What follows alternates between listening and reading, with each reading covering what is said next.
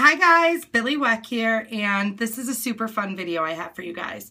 And it is how to go from a daytime look to a nighttime, more glammed up look. Does not need to be complicated at all.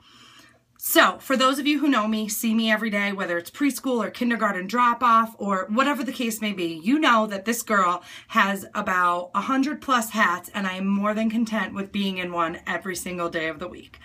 However, I also enjoy getting glammed up, going out on a date night with my husband or out for a girls' night with my friends, whatever the case may be. So I kind of like the best of both worlds.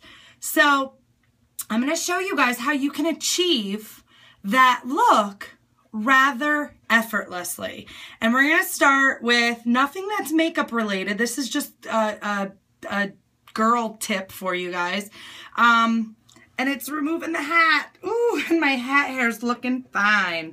Okay, so I get a lot of compliments. I'm going to start pulling my hair up while we're talking. I get a lot of compliments when my hair is up in a bun. It's definitely a more formal look. And I guess definitely a look that appears to be a lot more complex than it actually really is. So basically with the bun, if you guys can put your hair in a ponytail, which I'm going to show you, as long as you could do, and I usually take, oops, that's the wrong one, my hairspray, and I'll just spray around the back and the top so that when I finally do get up in a ponytail, I don't have any little wispies falling out on me. And there's a trick to this. A very, very, very, very super simple trick. Okay, so I'm sure I've got little bumpities. I'm not using a brush or anything. I just want to show you guys quick. Okay, so my hair's in a ponytail, and that is literally the extent of it. Now, you're going to take this guy. I got this for $2.99 at Burlington Coat Factory. I didn't go in there looking for it. I was literally going to the checkout, and it was sitting there, you know, all those racks they have lining the registers, just calling my name. And I looked at it, I'm like, what the heck is that thing? And I'm like, oh, I could totally do that. So you make your pony, and then you literally just wrap that around your pony. That's it. Just like you would put a hair tie around it. Then you're going to take your hair coming out of your ponytail and split it into two, leaving one hang in the back, pulling one forward. You're then just going to very nicely scatter your hair around the bun. And, I mean, you guys saw my hair and what it just looked like. Okay, then you're going to take a hair tie and you're going to plop it around. Then you're going to take the hair that's sticking out and just push it around, like you're just going to literally pull it around. That's it. And then take another hair tie, and I usually double this one over just to tighten it a little bit more, and that's it. So that's your bun look. And again, I mean, I'm a little bit crooked here, and I know I have some bumpities, but that's it. So you have a pretty formal hairstyle rather effortlessly. Next, your face. So again, I have the BB cream on in Bisque. I have my 3D Fiber Lash Mascara. I don't leave home without it. And I have my lip stain on. All I'm going to do is add a couple elements, starting with eyeliner. Eyeliner is an easy way to make a more dramatic eye. So you're just going to take this. I'm going to line my top lid.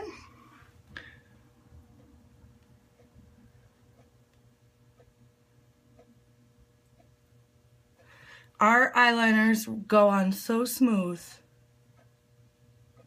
and so effortlessly. But the nice thing about them is that once they set,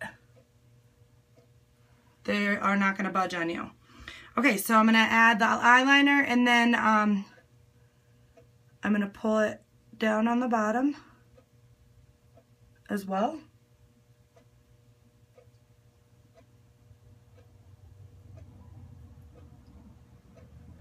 And sometimes I do my tear line.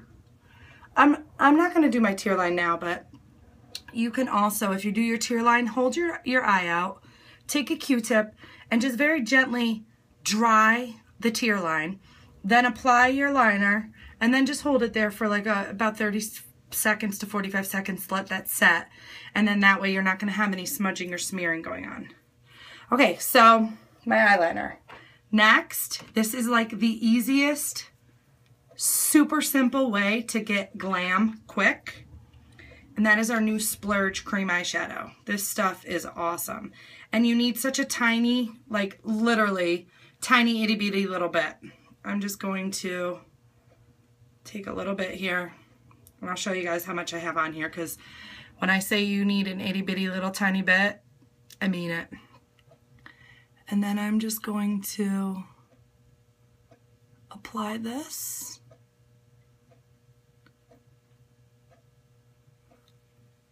To the corner of my eye to get a little bit of that highlight in the middle. And then right above where I just applied my liner, and then with the tiny bit that's left over, I'm just going to kind of feather it back and forth up to my eyebrow, because I don't want that area to pop as much as my eyelid. But that's it. Look at how pretty that is. Okay. The other eye, same thing. If you guys have never used the cream eyeshadow in your life like me, you have got to try this. It is so smooth and, you know, just effortless to get a really glammed up, dramatic look. Okay, so you can either stop there and you can see, you know, the sparklies and the prettiness that it has going on, or, and I'm only going to do this because I'm using it for my eyebrows as well, you can take, this is Infatuated, it's a matte brown finish in our mineral pigments, and just take a little bit. And again, when I say a tiny bit, I mean, you can't even see it in there. It's like tiny little, just a tiny little sprinkle. And I'm going to pull that just above my crease. And I'm going to stop about 3/4 of the way in. Come over here, do the same thing on the other side. And it's cool because this is a matte finish, but when you apply it over top of the cream shadow, it gives a really, really neat effect, because the shimmer that's in the cream shadow is going to pull through, but it's not going to be, you know, too much or too over the top. Okay, and then I always fill in my eyebrows. I'm surprised that I actually don't. If you've watched my videos in the past, every time I'm doing my eyebrows, I always tell you, don't try to create something you don't have. Work with what you got. I'm a big believer in that. I think it's awesome if you are talented enough to draw in an eyebrow. I have never been able to do that and look like it was my eyebrow. It was a very clear extension of my eyebrow. So I'm literally just taking our mineral pigment in Infatuated, and all I'm doing is filling in what's already there. I think this gives my eyebrow a nicer, fuller look, but I still feel like it's, you know, natural looking. So you could see the difference. This is the one I filled in. This is the one I did not. All right. Go ahead over here and do the other eye, or the other eyebrow.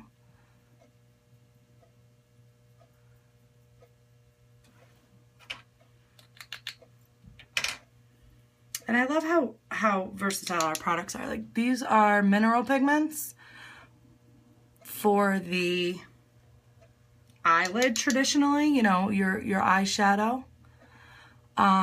But I obviously am using it to fill in my eyebrows. I watched a video earlier today where the presenter used this same color under her lip to do like a contouring effect on her lips to make them look more full.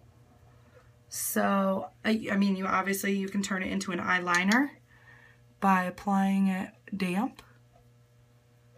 Just a lot of different uses for one product. Okay, so eyebrows, check. Lastly, I'm going to go ahead and you guys can see my lashes. They look nice, but I'm going to go ahead and because our lashes are able to be stacked and layered, I'm just going to give them a little extra oomph for nighttime. And I'm just focusing on the tips. The first step was my transplanting gel. These are my fibers. And let that set. Come over here and do the other side. Again, just hitting the tips with the gel. And now my fibers.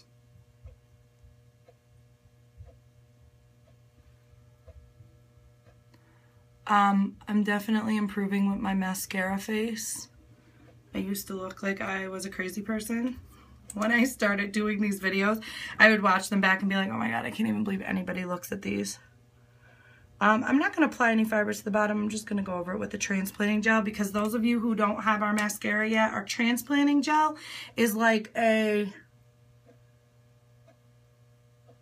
mascara on steroids all on its own. I mean, remove the fibers from the equation and it's still amazing. Okay, and then last coat of transplanting gel to lock those fibers in so that you don't have anything flaking or moving or smudging or doing anything funny on you. And again, for anybody who's unfamiliar, our mascara comes in a kit. It's a 2-tube system. So when I say transplanting gel, that's the longer tube. Fibers is the shorter tube. You apply the gel, then fibers, then lock it in with the gel. And that's how you get that. Wabam. Okay, the last and probably one of my favorite new products, bronzer. Every girl needs bronzer for a good glammed up look, and I just got these today. I'm so super excited. So you'll see half matte, half shimmer. I'm going to go ahead and use the darker side to just kind of add a little extra color on my cheeks.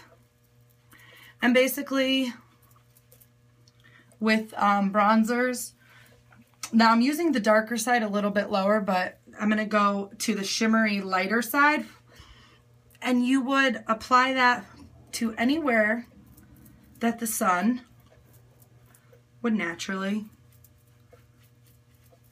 hit on you.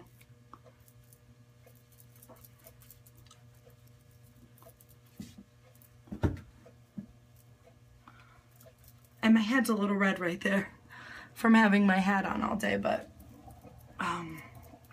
you get the point. All right, so there's the bronzer. Last, I'm gonna go ahead and throw a little lavish lip gloss on over my lip stain, just to give it a little bit more of a kick. Again, we are going from daytime to nighttime glam. And that's it, you guys. So what is that? Under 15 minutes with me talking, so it normally would probably be a lot faster. I just took my daytime look and spruced it up, sparkled it up, and turned it into a nighttime glam. Throw some earrings on, get your, fancy outfit on, whatever it is that you're wearing, and you are ready to go. So thank you guys for watching. If anybody has any questions on the products that I used in this video, let me know. definitely get yourselves a sponge bun because it makes doing your hair so much easier. I get so many compliments, and if people only knew, well, now you do, how simple it is. You know, anybody could do it. So thanks, ladies, for watching. Lots of love as always, and we'll talk soon.